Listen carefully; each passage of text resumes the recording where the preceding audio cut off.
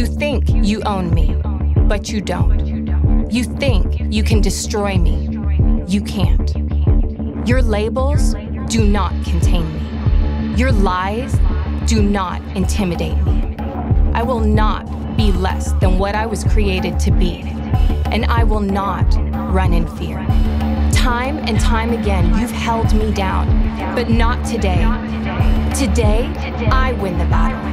Today, you run from me, because I am strong.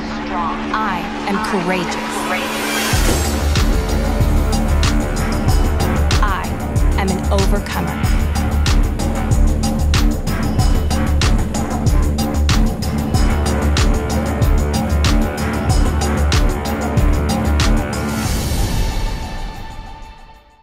So aggressive every time. But I believe that there is power to overcome. I believe it because of the name of Jesus. And Jesus, you think of all the things that he has overcome. He's overcome sin by becoming the curse of sin for us. He's overcome death through a resurrection. He's overcome the devil, friends, because greater is the spirit that he's given us than the spirit that's in this world. Yes, we can overcome. Because of that, there's joy in this place. And I wanted to share with you what the psalmist said. He said, "This is the day the Lord has made, so I'm going to rejoice and I'm going to be glad in it." Amen. And I want to talk to you today about labels. And I consider all the ways we use labels. Labels can be used to describe both food and people and organizations.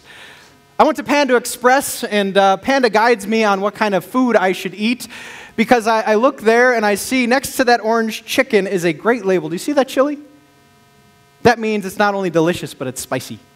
That means it's really good to eat, especially if you grew up in Texas. That was me. My wife, she looks for a different label, and maybe there are some who also look for this label. Does anyone know what this means? Gluten-free, absolutely. We are very strict about following this and finding this, and no cross-contamination, thank you very much. And labels guide us on what to eat, what not to eat, right? Well, labels are also used for people. For example, this person has a label. He is yeah, this is easy. What about this lady? She is a doctor. We all growing up watched Oscar and if you're a Star Wars fan, you'll never forget Jabba And if you like some history, there is Alexander Yep. I love the Chicago Cubs, back to organizations, and they are the lovable, winners. They're the lovable winners, guys. They've changed that in 2016, right? Labels are used, right? Again, food and people and organizations. And what I wanted you to consider as we've gathered here this morning is I wanted you to think of maybe 3 labels that you would use to define yourself. You have sermon notes. Some of you like taking notes. Some of you don't. I respect that. But could you think of just 3 labels that you would use to describe yourself? Well, as you're thinking about it, I'll fill in some possible categories. Some of you see yourself based on your station of life. You see yourself, well, I'm a husband, I'm a spouse, I'm a mom, I'm a father. Some of you, a daughter, a son. So some of you see yourself based on your occupation. I'm a teacher, I'm a banker, I'm a doctor, I'm all these things. Some of you guys characterized by personality. Okay, so I'm sensitive, don't ruffle my feathers. I'm thoughtful, I'm loud, I like to talk, right? I'm caring, I'm joyful, I'm quiet. What we're really talking about today is maybe some hurtful labels. Do you ever assign any of those? What are the hurtful labels you might give? These could be too loud, too quiet. Then there are the serious ones. Labels from sin, like greedy, gossiper, adulterer, drunk, addict, broken, worthless. I could go on and on and on with these hurtful labels. But the reason I was so excited to be here with you in a community is because I believe God has given us grace to overcome even the most hurtful label that you're wearing. See, the passage for this whole series comes from 1 John, and it says, "You, dear children, are from God, and you have," can you say that word? overcome them, because the one who is in you is greater than the one who is in the world. And you have the right, by the grace of Jesus Christ, not to wear the label that someone else gave you, and not to wear the label that the world gave you, and not to wear the label that you give yourself, but you have the right, by the grace of Jesus Christ, to wear the label that he won for you by his blood. And we need to work this out a little bit today. We need to do some work. And the reason we need to do some work is because I got to tell you what's hanging in the balance if we don't get this right, if we don't recalibrate. I was doing some study, and the series is from Life Church, and they had this to say about what labels do. That the longer we carry a label, the less it describes our past, and the more it determines our future and how we operate and how we see ourselves. It reminded me of doing homework with my daughter, Bella. Now, Bella gave me permission to say this, and so we were working on math, and math right now is not going so well. And as her dad, I don't want her to believe that she's not good at math. Because that's a whole category of life, friends, right? I don't want her going and ruling out any cash registers she might attend, any engineering path that she might be on, and anything that she might use numbers for. That's a lot of life. No, we may have gotten some problems wrong, but you're not bad at math. That's fine. So we work on processes and getting the process right so that they understand. Okay, right, there's hope there. And this is not just, the case study here with Bella, but if you do studies and if you give labels to a child in school, and let's say you label them slow, statistics and studies would show that they will perform less because of that label. Because of the teacher's expectations are a little bit lower. Some talk about learned helplessness, and so we got to be careful with labels. Whereas if you give a positive label like advanced, then teachers' expectations change, and they also might change their thoughts about themselves. And so labels matter. And so because you guys are advanced in spirituality, we got to dig into what God has said and what he describes of us. And today, the word of God I love diving in is from the prophet Isaiah. And Isaiah, he was writing, let me set the scene a little bit for you. He was writing about when the people of God would be punished. They had disobeyed God for long enough, and they were going to be punished by being sent into captivity into Babylon. But after a time in captivity, the Lord would send them out. And the Lord would remain and give a remnant that would return to Jerusalem, build the temple, build the wall, and from that remnant a Savior would be born. And in the picture that we have today, we have this picture of Isaiah giving us of the remnant that's coming forward, who's been saved from the bad labels and the bad identity, and who's been redeemed. And that's what we get to talk about. And at Amazing Love, we've been doing something a little bit different in 2018. We've been standing in honor of the Word of God. So can I invite you to please stand? And this is just a recognition that the power of this place is not a preacher, is not a person. It is the Word of God, which he has preserved, which he still speaks into our hearts, into our lives. So today is from Isaiah. And it says, "For Zion's sake I will not keep silent. For Jerusalem's sake I will not remain quiet till her vindication shines out like the dawn, her salvation like a blazing torch. The nations will see your vindication, and all kings your glory. For you will be called by a new name that the mouth of the Lord will bestow. You will be a crown of splendor in the Lord's hand, a royal diadem in the hand of your God. No longer will they call you deserted, or your land desolate. No, you will be called Hephzibah, and your land Beulah. For the Lord will take delight in you, and your land will be married. As a young man marries a young woman, so your builder marry you. As a bridegroom rejoices over his bride, so will your God rejoice over you. The Lord has made proclamation to the ends of the earth. Say to Zion, see, your Savior comes. See, his reward is with him, and his recompense accompanies him. They will be called the holy people, the redeemed of the Lord. And you will be called sought after, the city no longer deserted." This is the Word of God, and there are a lot of names in there. Before you sit down, could you turn to someone next to you and say, "Just call me Hephzibah. Just call me Hephzibah. Just call me Hephzibah. Just call me Hephzibah." Just rolls off the tongue, doesn't it? You may be seated. Winter Olympics are coming up, yeah? Anyone looking forward to Winter Olympics? Okay, yeah, I always like seeing the flying tomato, Shaun White, right? And see if he can get his gold again. And I remember growing up knowing about the 1994 Winter Olympics and a couple of figure skaters. Do you remember these two ladies? Yeah. Tanya Harding and Nancy Kerrigan. Nancy Kerrigan was kind of like a Disney princess. I mean, she was just put on a pedestal. Tanya Harding, not so much. And she was known for a scandal that happened. An ex-husband of Tanya Harding hired someone to take out Nancy Kerrigan. Crazy stuff. Real stories are just crazy. And Nancy Kerrigan, because of this, has made Newsweek back in the day. Why me is what she cried when she was attacked. And all of this to pretty much defame a Tanya Harding. If you were growing up in the 90s, Tanya Harding did not have such a good identity or label. She was known as maybe a dirty skater, as a bad lady, and it's interesting she's popped up in 60 Minutes and other news items at trying to maybe change the story. I don't know if that'll work, but we'll see. And it just reminds me that certain people have earned their labels or have grown into certain labels that maybe aren't so good. Well, I have a point for bringing this up. Do you know the people of God that we're talking about, the Israelites, they earned their bad name. They did. I don't know if Tanya Harding did, but they sure did. In fact, we see their bad name in verse 4 when it says, "No longer will they call you deserted," because that's what they're calling you.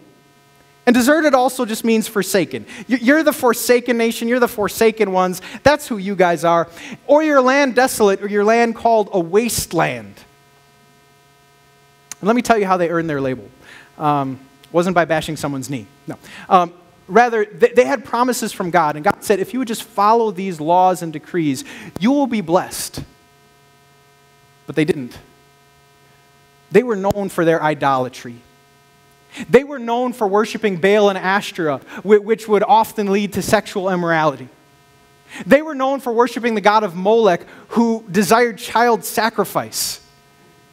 And because of all the times that they went away from God, God went away from them and God punished them.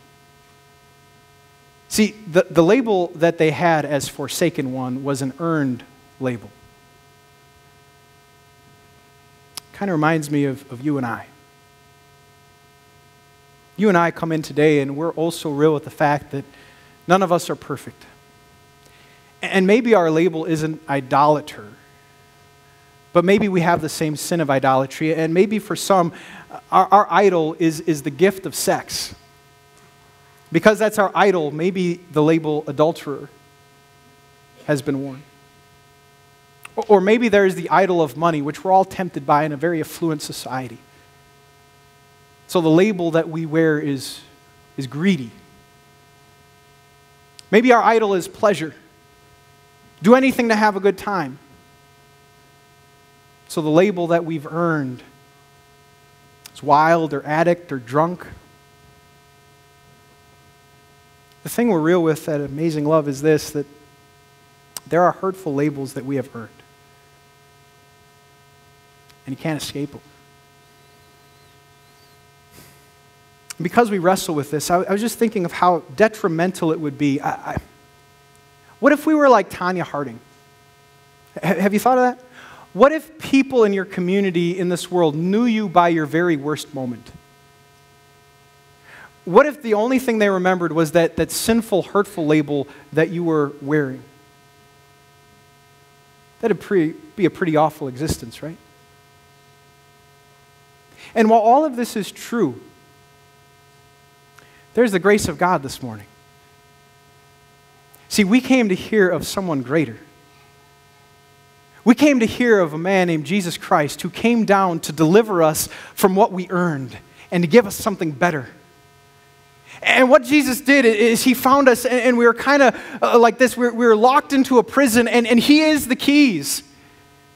It reminds me what he did for his own nation, that nation who was forsaken. He brought back. They didn't stay in captivity. No, he brought them back. He moved in the hearts of kings. He moved so that they could rebuild the temple, rebuild the wall, and a Savior would be born. And I want to tell you, and maybe this is new news to you, maybe it's the same news to you. You may be locked into a prison, but Jesus has the keys. See, Jesus came, and when he walked, he wore a different label, a label we wanted but couldn't achieve. It's the label perfect. It's the label spotless.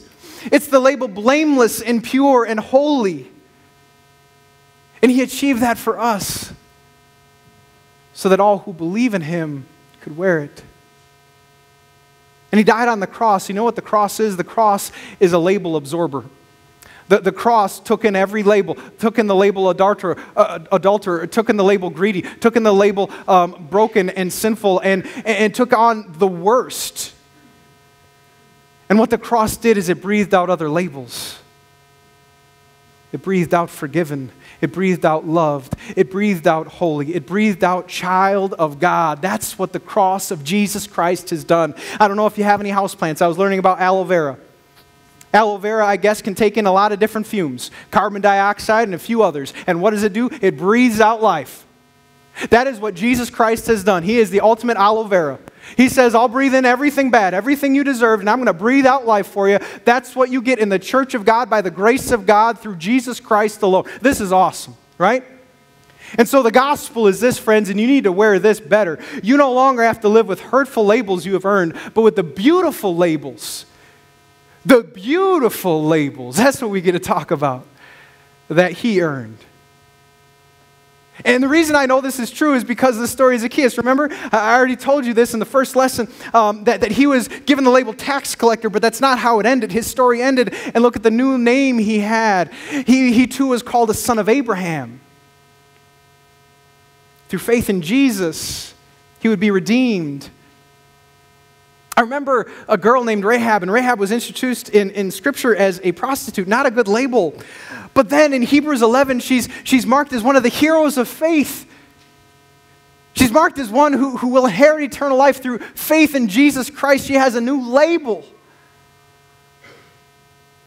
And then I consider the people in the lesson. Verse 4, it didn't end just with deserted and desolate. No, it said, but you will be called Hephzibah. Love that name. And your land Beulah. For the Lord will take delight in you, and in your land you will be married. And we need to talk about these names, which I believe are ours as well.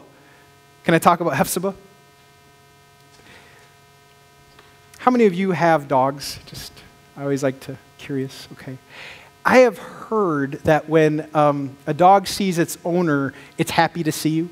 Is this true? And so I got a picture of a happy dog, right? Right? It's what we all want. Cats don't do this. But I have heard this theory that the reason they're so happy to see you is, and this is the theory, I don't even know if this is true, so I might be spouting something completely false, but I heard a theory that they have no sense of time. So that every time that you leave, they don't know you're coming back. So every time you come back, it's like, wow! This is awesome. I thought you were gone forever. It's so good to see you. And feed me. And really good to see you. And they attack you. And right? I wish I had a dog sometimes. Because there's something about being delighted in, right? There's something when you just get that unconditional love and you had a bad day or you didn't have a good hair day or you were feeling down about yourself, but that dog still loves you or at least loves the food that you give him, right? You know, there's something just great about being delighted in. Well, I'm going here because that word Hephzibah, as we get back to it, that word Hephzibah, it's explained here. It basically means the Lord takes delight in you. The Lord, when he sees you come to him, the Lord, as you walk on earth, the Lord, he just looks down and says, oh, my child, this is awesome, right? And so this is the name that I wish you would wear. The first name in Christ, I am called Hephzibah. I know it doesn't roll off the tongue, but it's great. I'm called Hephzibah. But I'm not done yet, because the Lord gave us another name. And maybe you saw that other name. Does anyone see that other name? What was the other name? Beulah. I'm curious how many children are named Hephzibah and Beulah. You know, right? We should do a Google search. Anyway, Beulah. Let's understand this picture. And I know it's a picture of the land, but it's also a picture of us. And what God is trying to say to us through this word picture of Beulah is how a groom looks at a bride on a wedding day. How a bride looks at a groom on the wedding day. And maybe there are some single people, and you're looking forward to the day where that's going to happen. And you're looking forward to the day when you see that man or you see that woman, and you can imagine what that would feel like. Are there any married couples, brownie points possible here, who remember how good it was on that wedding day? Hey, smart man, smart man. St. Stephen's Beaver Dam, about 13 years ago, looking down the aisle, curly hair, white gown. This is a good day. And God, through the words of Scripture, says, when I see you, that's what I feel. When I see you walk around, when I see you go to work, when I see you wake up, I just see my bride standing in the middle of the aisle, dressed and ready for the groom, and it's so beautiful. It's so beautiful. You're Beulah. And so in Christ, wear that name. Be called Beulah. Be called Beulah. Because you have the right through Jesus Christ. See, we don't have to be defined by our worst moments. We don't have to wear that. We need to wear the label that Christ has won for us. We need to be remembered as Beulah and Hephzibah. We need to understand this is the new identity that Christ has earned, that we can walk in every day that we wake up. And this is a theological truth, but we need to put it to practice in our lives. And so I'm going to do my very best to give you some handles on this word so that when you walk out, you know how to implement this today. So let's talk about that. I don't know if any of you had fun naming your children. Naming your children. And it's funny how much thought you can put into naming children, right? Maybe you saw, what the word meant and all of that kind of stuff. I remember with Bella, Bella means beautiful, and middle name was Grace, so that she'd know she's beautiful by the grace of God, which would level her out, not to be too prideful or too low either. You're beautiful by the grace of God. And Nadia is hopeful, and her middle name is Faith, and how much that's important to have hope and faith and all those good things, especially when it comes to Jesus. And I don't know if you've ever been a parent who's been frustrated by the nicknames their kids picked up. You know what I'm saying? And part of it is because, your 7th grade friend does not have the right to rename you something ridiculous.